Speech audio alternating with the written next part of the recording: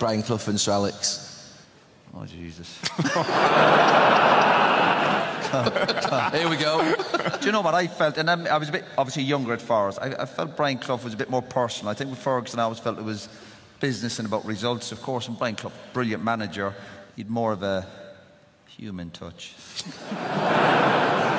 Well, you talk about this human touch, and often great managers are also great psychologists, but what was Cloughie's tactic to stop you passing back to the keeper?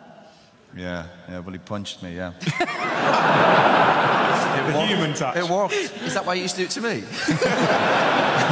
No, but it worked. Again, I was 89. It was against Crystal Palace. I'm going to blame the goalkeeper. The goalkeeper was really bad that night. Mark Crosley. Mark was about 5 stone overweight, and he couldn't get back.